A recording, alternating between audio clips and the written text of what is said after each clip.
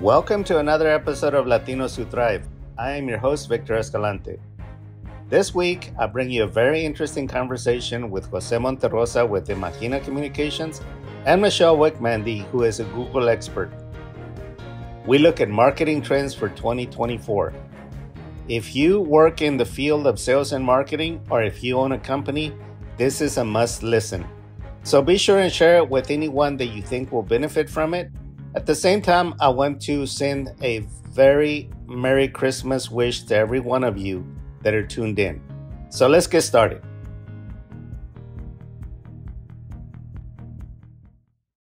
And we are back, friends, with another episode. We have in the studio, joining us remotely, Jose Monterrosa. Jose, welcome to our show.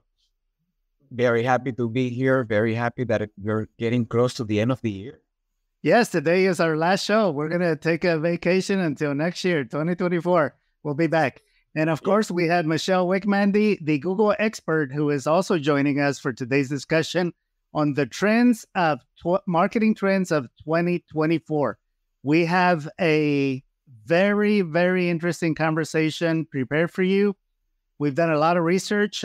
This is data-based commentary that you're going to hear today. We didn't just make this up, okay? These are industry professionals who have done their homework and they're prepared to give us a run for the money here. So why don't we go ahead and get started? Jose, take it away. Why is influence marketing projected to grow? Sure. So just to give you a little bit of background, we check what the industry is saying, but it's going to be trending next year, right? And there are a few things there on those lists that we have checked, but there are four in particular that we feel, based on our experience, apply to the Houston area. And one of them is actually influencers. This is something that has happened, at least to me, this year. The fact that you are trying to find those individuals that have a solid and credible presence on social media and that can provide support for a specific audience, right? We're not talking about audience across the country or an audience across the globe. We are talking about an audience that is industry specific, segment specific. And just to give you an example, we recently had, we initiated this initiative with a local client. We were looking for influencers within a certain area of Houston that could provide us that platform to expand our message. Very complicated to find. And I know that is happening across, and especially for companies that may be out of the Houston area and are trying to set a footprint in Houston, but they are targeting a specific niche, right? Did you use an agency, or did you try to use your network to find that particular influencer? Both, using both, looking at this from both angles, and quite frankly, we found some, but maybe not necessarily the right fit, right? So I feel that opportunity is out there. Did you have sticker shock? Did you have sticker shock when they gave you a quote? I'll tell you why I ask. I have a client that has used influencers in the past. And he threw around a number of influencers charging him anywhere between $3,000 to $10,000 for a video. Okay, video? TikTok, yes, for one TikTok video. Mm-hmm. Okay. Well, I guess what is the number? I guess the question will be, what is the number of followers they have? Yeah, it's all relative. There we get into the specifics. Yeah, for what I'm looking for, right? Because you can be a very global guy, but you may not have any followers in the Houston area. Exactly. So that doesn't serve the purpose. So no, it was a challenge. So I think that opportunity is there for those niche influencers to set a footprint and to provide value, right? For what a lot of companies and a lot of organizations are looking for. Uh, a very good example will be Spanish-speaking influencers Yes. that are in the Houston market for this specific industry. Very difficult to find. I'll tell you too, when my mouth dropped, I was at a press conference at the Mexico consulate. Okay. This is all nothing but media people. Seated beside me was a woman that had been invited. That was an influencer. Oh, yeah? Okay. There sitting among journalists was this influencer who obviously has a good following of Mexican citizens because she herself is from Mexico. Okay. And again, using her influence and her network, right, got on the list of media people for a presser. And I've seen her a couple of times, and it turns out that she's one of the marketers of the client that I mentioned earlier. That so I knew who she was, and we got to talking. But that told me everything. It's like we are now dealing with influencers at the same level as legacy media journalists and media. Yeah. And what I'm seeing is that they are becoming part of that invitation, right? Just yes. the example that you mentioned. There are the journalists, as we know them, and there are the content generators. Yeah. I guess you can have like two separate groups on a news conference if you were to think of it that way. But both play a role, and I think it's time to validate the fact that these individuals have something to contribute to the fact that you want to spread the word. But they're not going away. They're here to stay. You two were not on a previous episode that I had Adele from AM Marketing from Louisiana, that she says that according to industry reports, you get a 6.1, I believe. Don't quote me on this, but I remember the 6 specifically. The ROI on influence marketing is $6 for everyone you invest. For $1, you're going to get a 6 ROI. Okay. Where are you going to get that in traditional media? Yeah, very difficult. So, I mean, I see that as a trend, and I see that as a way to recognize, that now there are some risks associated with doing something like that or taking that approach. Don't get me started because I'll take over the whole show. But this is going to be the show, right? Yes. Yeah. But obviously, there are risks that we need to consider. But the fact is that they are a valid to spread the word. But yes, that's what I can say about the influencer, the micro influencer, or the very niche influencer. I'm sure you've seen some of this in your industry, Michelle. Well, I was going to say this might be going into our next topic, our next bullet point. Let me cue it up. Talking about the user-generated content, it's the authenticity. It's the authenticity that you can't get anyplace else. And going back to the traditional advertising, the company-generated content, the old content by that organization, it's these influencers who have, well, first of all, it's authentic, and they in leveraging their network, right? So we hear it's firsthand their experience of how they're using the brand, how they're using the product, the services, how it makes them feel, how it makes them look, and yeah, they've got that influence, that in that authenticity that you're not going to get from the traditional media. Let me give you guys an example of those of you that are going to be watching either the recording or that are watching us live. Previously, early on in the year, we had a guest that we reviewed his webpage and his marketing, Fonda Santa Rosa, Mexico City authentic food. Okay.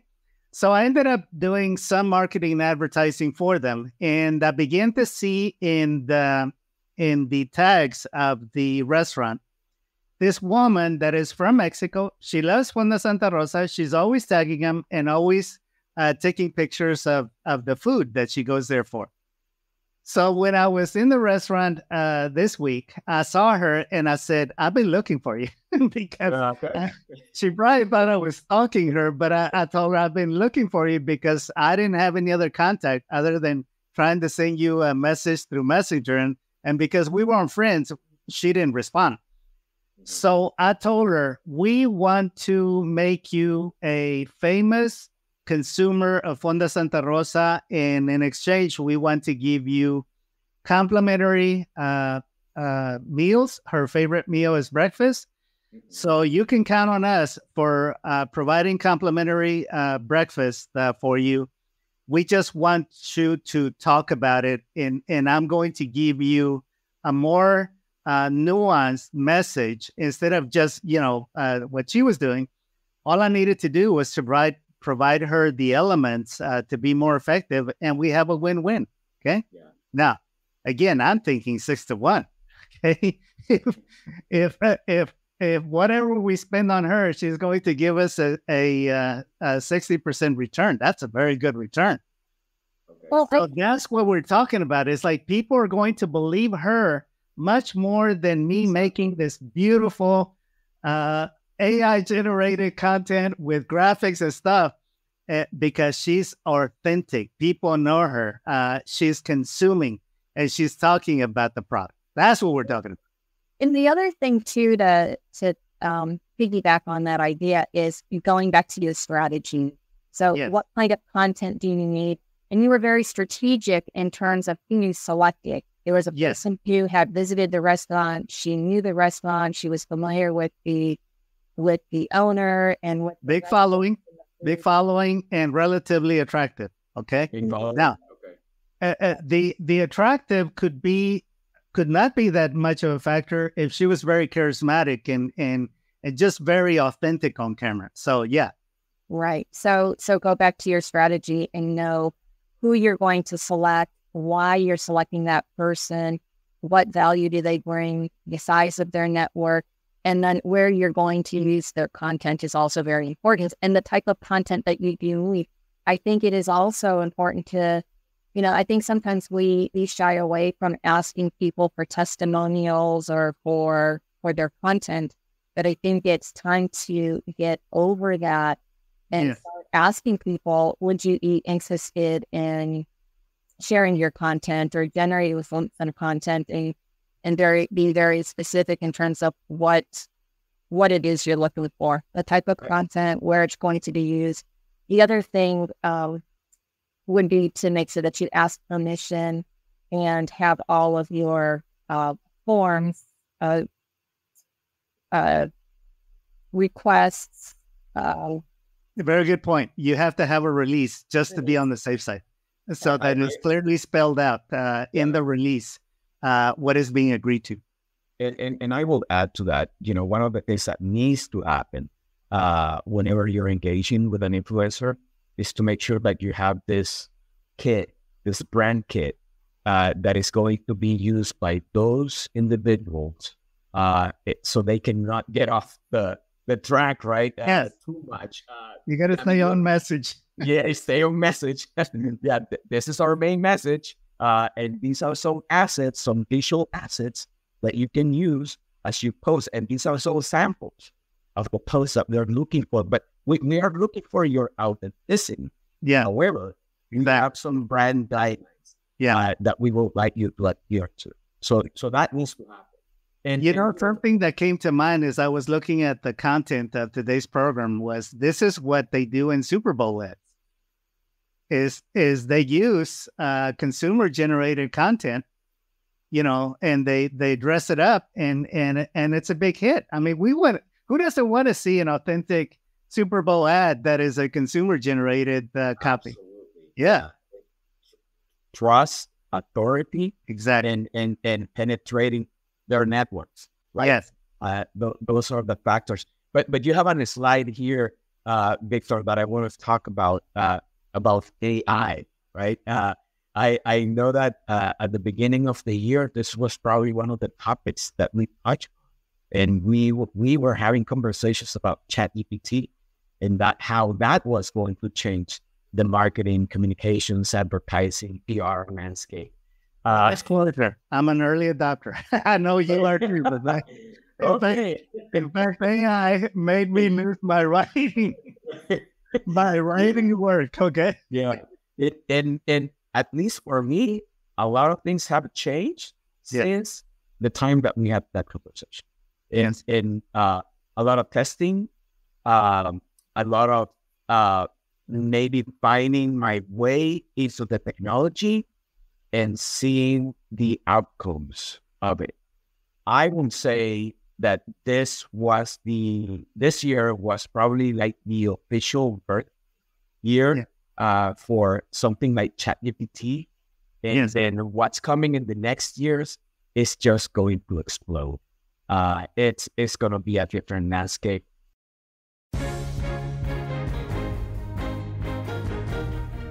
You're listening to Latinos Who Thrive with special guests Jose Monterrosa and Michelle Wickmandy. We'll be right back.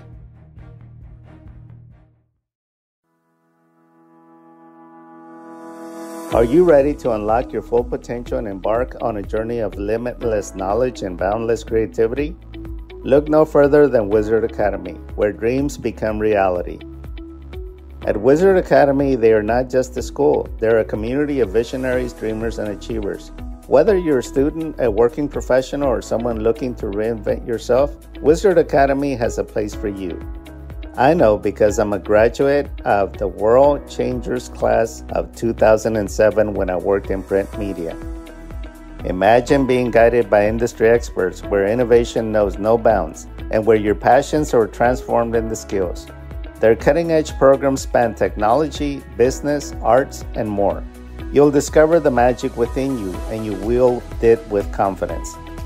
At Wizard Academy, they embrace diversity and creativity, and they celebrate your unique journey. So be sure to join them in the heart of innovation where the extraordinary becomes ordinary. Visit them at www.wizardacademy.org now to explore their lineup of courses, faculty, and the incredible success stories of this community. Your future is waiting. Unleash your inner wizard today.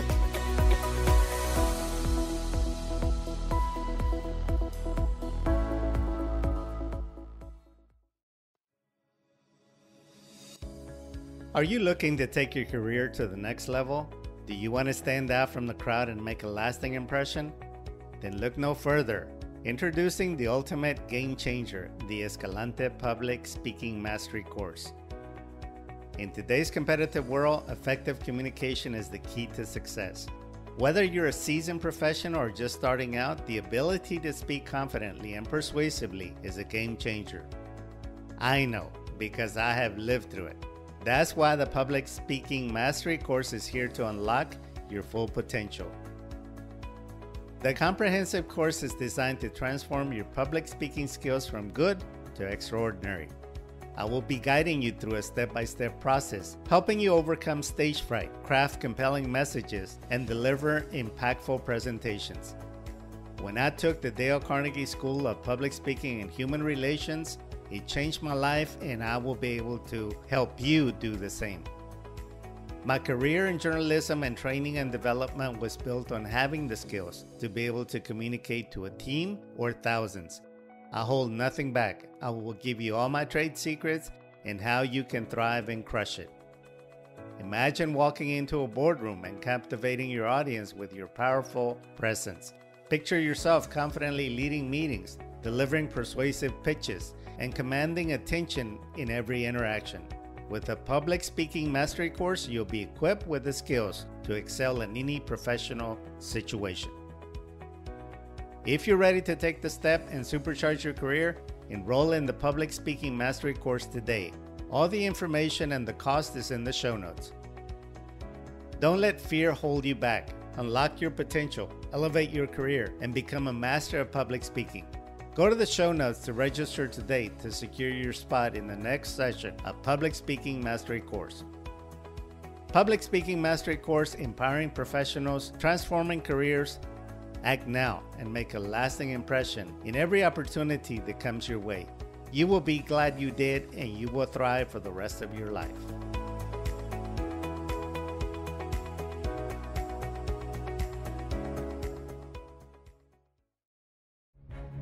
We now return you to Latinos Who Thrive with special guests Jose Monterrosa and Michelle Wickmandy. I'll give you guys a preview because I just got this from my friends at Wizard Academy. Is now one of the faculty was at a big conference out in San Francisco among a lot of investors and a lot of the industry leaders. And what they're predicting is now so right now we'll use this as an example of ChatGPT. It has no conscience. The model is built upon daydreaming. It's like it'll make stuff up if you don't properly review it and edit it. It'll make stuff up because it's hallucinating what you're asking it to do. So no conscience, hallucinations. So what the industry titans are discovering is that's a function associated with the right brain. And now what they're doing is they're building another model to where, and if you ask it how it arrived at the conclusion, it can't tell you because it doesn't know. So what they're developing is a left brain model that will be able to extrapolate how it came up with that. And so we will be able to have more of a holistic understanding and concept of how it was able to come up with the content that it created. So I just thought that was fascinating. It is indeed. And I don't know how many people know this, but you can actually create your own chat. Yes, you can train it. You can train it to be you. Yes, exactly. So for those that are generating content, as long as you have brand guidelines, as long as you have some samples of previous content that has been generated, and it is an approved language, right? You can insert that for ChatGPT or your next round. No cursing. Yeah. Okay. So that can happen. But what about the challenge? Is it going to homogenize? Is it going to take out the spices, the nuance out of content and kill creatives? What's your take on that? I think that right now, if you are a newbie with something like ChatGPT, you can start creating content that looks a lot like the content that the other guys use. Yes. Right? But as long as you know how the tool works and you continue to experiment, just like the way that I have done, you can teach the system, yes. Don't use these words, use these words, right? Yes.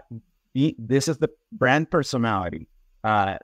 This is what the brand is. This is not what the brand is. So as long as you feed the system with the right information, you can get some very customized. So what I do is tell it, pretend like you are a brand manager. And again, the more detail you give it, the more that the content is going to be. And people are copywriting now manuals on prompts that you can train AI. So let's move on. Yes. We get into the area of Michelle's expertise. Michelle, how will ethical marketing affect brands?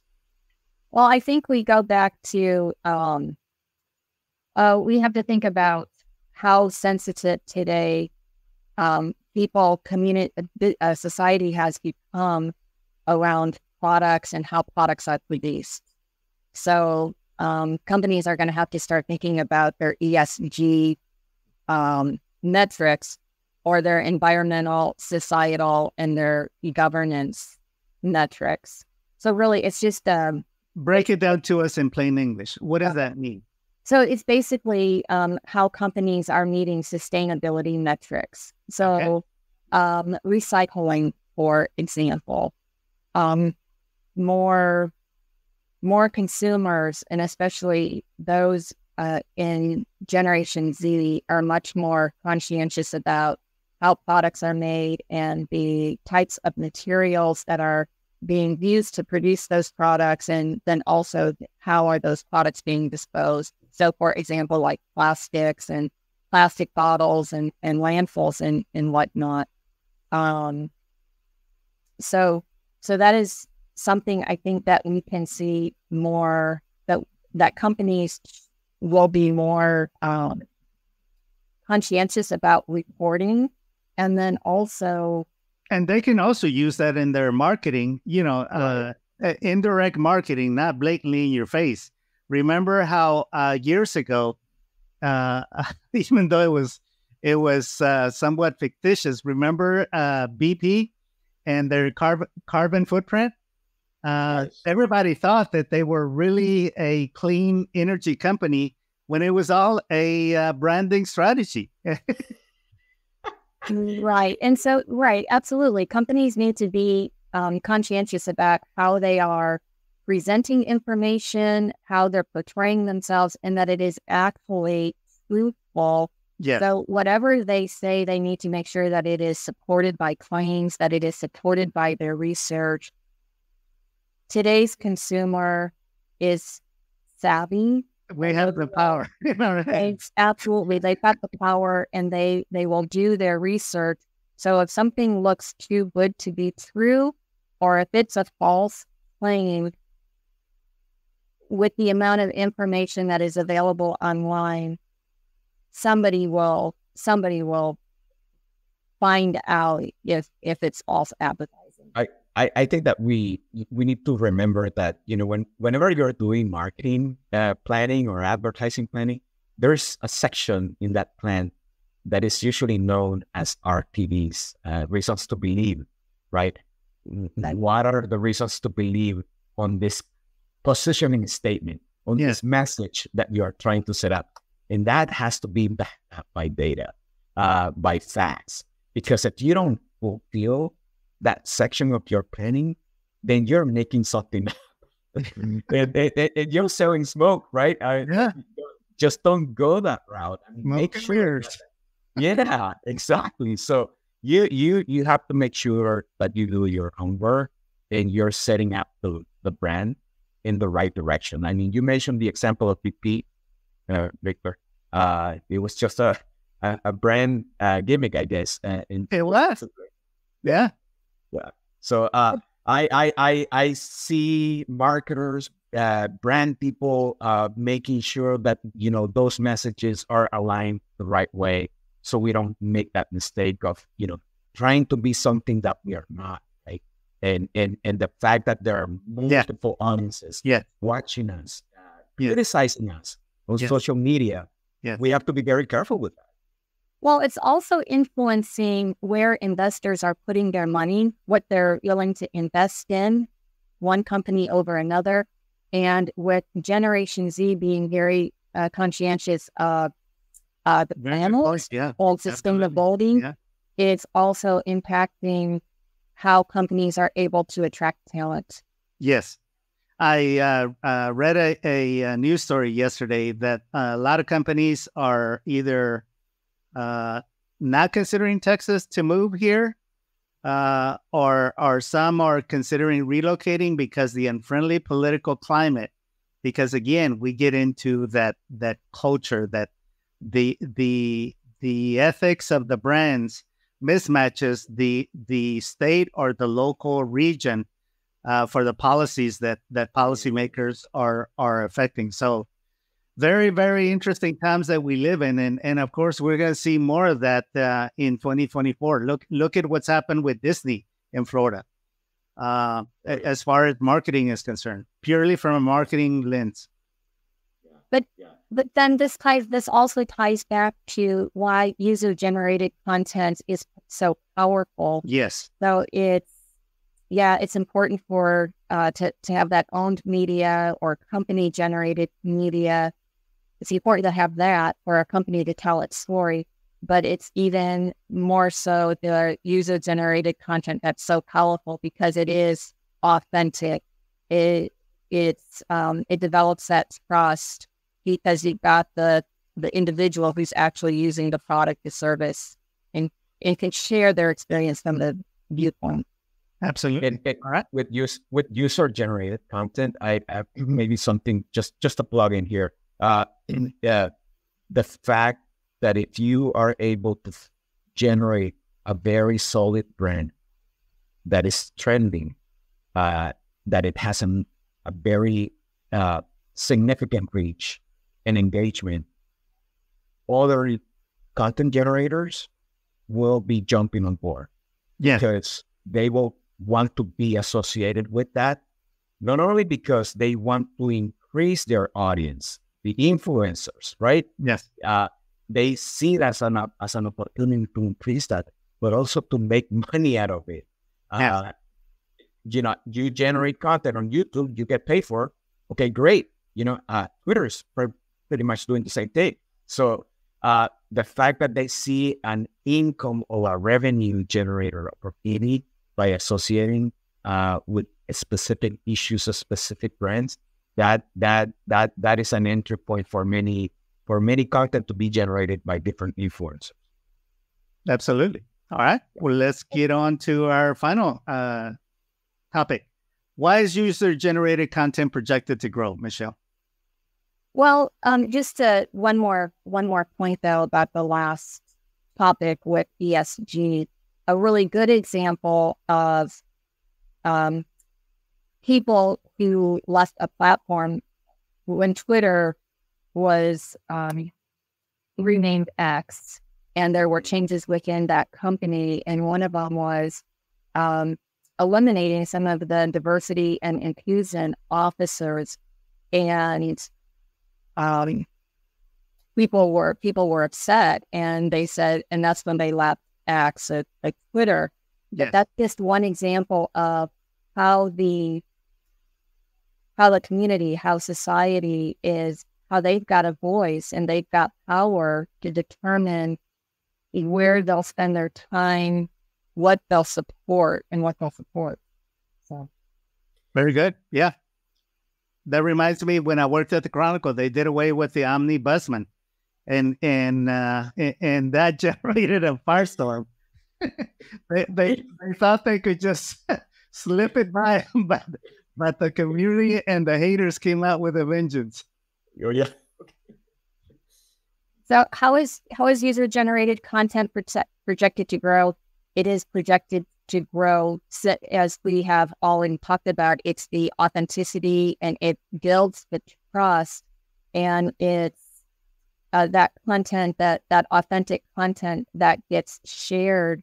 It's somebody's experience that can't be duplicated by the brand. It's that user's content. It's their experience with the brand. And we see this a lot with travel agencies or restaurants. A lot of consumer goods are, we see this content produced. It's the experience that one has with the product or the service. So some of this content, I feel like it has become like the Uber of the YouTube and the Twitter, in the sense of someone else is doing the work, generating the content. Yeah. And getting paid for it. Talking head. The influencers are nothing more than your talking head. Yeah, exactly. I mean, I see the guy, dropping, or you get on a car and then it takes you somewhere. That model. I mean, you can almost say that those are user generated business models, right? You have a guy that has a car, and then all of a sudden he becomes like a traditional taxi. Or I think you have an individual that may have some very solid following, and then he finds an opportunity to become the Uber of a brand, right? And that is the way he's probably making a living. So completely valid in this time, I think. Absolutely. Any final words, guys? But I think for user-generated content, if a company is considering this route, they need to have that packet of information, so the brand guidelines, hashtags. They need to have the strategy. So they need to be talking to professionals, okay? So Jose, why don't you go ahead out? We're gonna put I'm gonna rebroadcast this, and I'll put your contact information. But tell us how people can reach you. They can shoot me an email, info@hinaCommunications.com, that's probably the best way. I mean, I'm all over social media as well, LinkedIn, Twitter, whatever. They can definitely reach me that way. And look, I think that we need to continue to talk about AI. I'm making a statement here that and a commitment to continue to have this conversation. And maybe the first show next year. Let's do a one-shot. Let's do a one-shot. Let's take it to the next level. Yeah. Let's do a chat GPT on review after 1 year, right? Absolutely. Because it's definitely changing the landscape. Absolutely. Yeah, because I'm sure that I know I have plenty of examples to show people the strategy and the finished product so that people can really, really understand and how they need to come up to speed. Any final words, Michelle? No, I think we touched on all the main points. The thing to keep in mind is just making sure if you're going to go that route of user-generated content that you get those consent forms signed and having that media packet. Yes. Guys, this is the last show for 2023. What do you consider the most impactful takeaway that if the whole year flashed by? What do you guys consider individually the most important topic that people really need to do a deep dive on that we covered on the show? Artificial intelligence. Yeah. I agree. Yeah, I agree too. I agree. Has totally disrupted a lot of industries and will continue to disrupt a lot of industries, and it's here to stay. If you have not adopted it, you need to get on board and come up to speed because you will be at a disadvantage if you don't. All right, guys. Well, thank you, sir. Merry Christmas and Happy New Year. And I will see you next year. Until next year, friends. All right. And have a great end of the year.